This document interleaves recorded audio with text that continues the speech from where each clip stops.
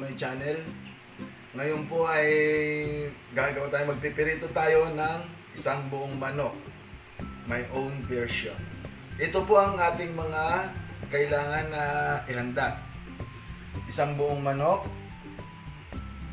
asin, paminta, luya, 2 buong bawang, at isang pirasong sibuyas. Gagawin po natin, ilipat muna natin sa plato ang manok para malagyan natin ng palaman. Bali, ang gagawin po natin, ito po yung sibuyas na ginayat natin, yung bawang at yung luya. Imamasahe po natin siya sa manok at sa loob ng tiyan lalagyan din po natin.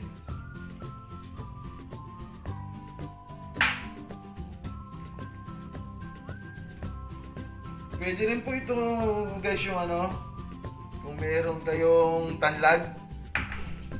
Kaya lang wala po kaming nakuha kanina kaya hindi ko na nalagyan ng tanlad. Kaya ito lang na ilagay ko. Mamasahe po natin siyang mabuti. Para po tayong nagmamasahe ng nito.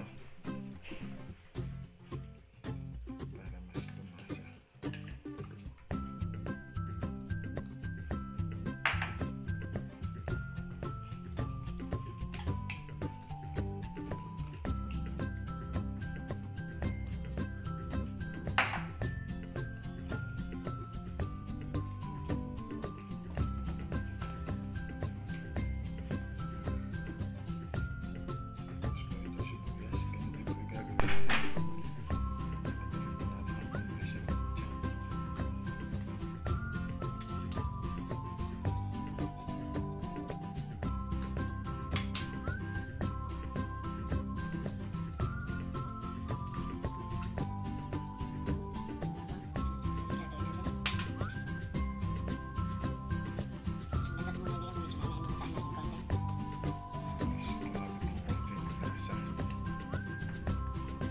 Ito nga po palang bawang, sibuyas, luya. Pwede nyo i-adjust ng konti. Depende sa gusto nyo panlasa.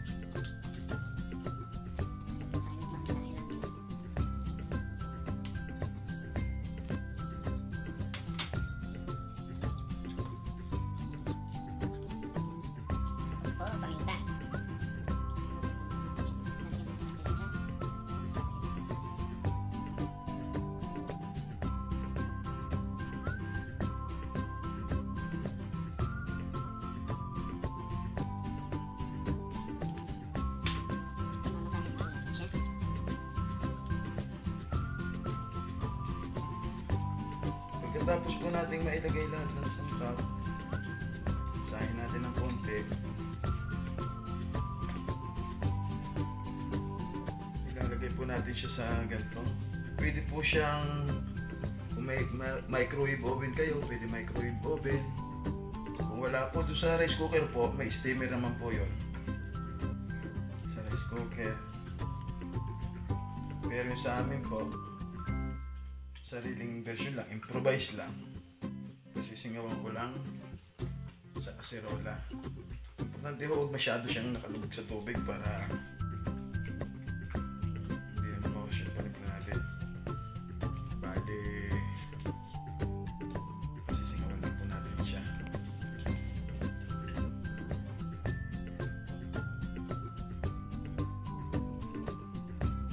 Pagkatapos po natin imasahe lahat ng panimpla, ilalagay po natin siya sa ganito lang po konti ang tubig mga kaibigan. para hindi masyadong lumubog. Tapos ilalagay po natin siya, si manok. Pasisingawan lang po natin siya ng mga 10 to 15 minutes para medyo maluto ang loob. Ganyan po, pasisingawan po natin siya sa gala ng mga 10 to 15 minutes. Kailangan po may takip. Lalagyan po natin siya ng takip para masingawan siya ng buo. Okay po.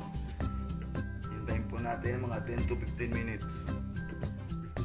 And guys, after 10 to 15 minutes, titingnan po natin yung ating pinasingawan na manok.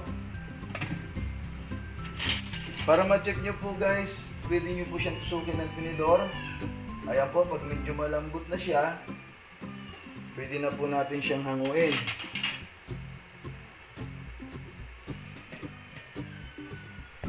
Hanguin po natin siya para sumingaw. Ayan po ang ating manok. Tapos ihahanda po natin ang kawali na ating pagpipirituhan. Mas maganda po mga kaibigan, medyo marami-rami ang mantika na ilalagay natin para medyo nakalubog yung manok natin sa pagpipirito.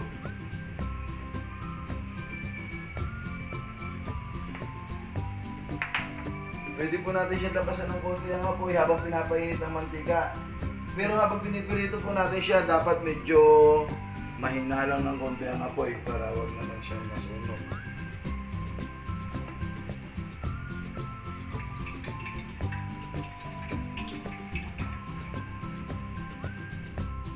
Yan guys, pag medyo mainit na yung mantika natin, hinaan ulit natin ang apoy para dahan-dahan ang pagkakaluto ng manok natin. Kailangan medyo banayad lang ang apoy. Tapos po, ilalagay na natin ang ating manok.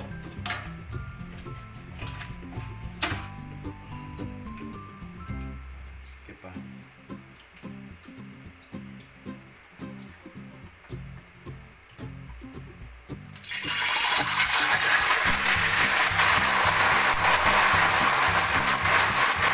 Tapos po, tatakpan po natin dahil namanipik.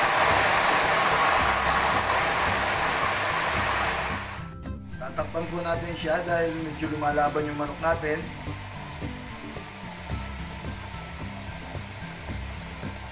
Antabayanan po natin siya kasi hindi natin siya pwedeng iwan. Babalik na rin po natin siya mamaya pag medyo nag-ano po yung kulay niya, nag-continue siya ng konti. Mga kaibigan, habang pinipirito po natin siya, pwede po natin siyang ipipress ng konti, dahan-dahan, para mas lumulubog siya ng konti sa mantika.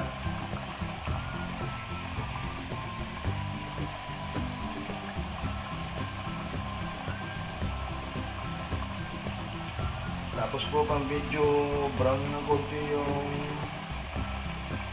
ilalim, pwede na po natin siyang baliktarin.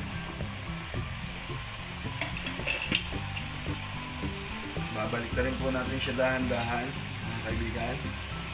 Dahan-dahan po kasi baka matapon ng mantika natin. Nainit po siya. Ayan po, medyo ano po siya, balik ka rin. Pag nabaliktad na po natin siya, mga kaibigan, i-ayos po natin siya ng pesto. Tapos po, tatakpan po ulit natin siya para medyo mas maluto siya.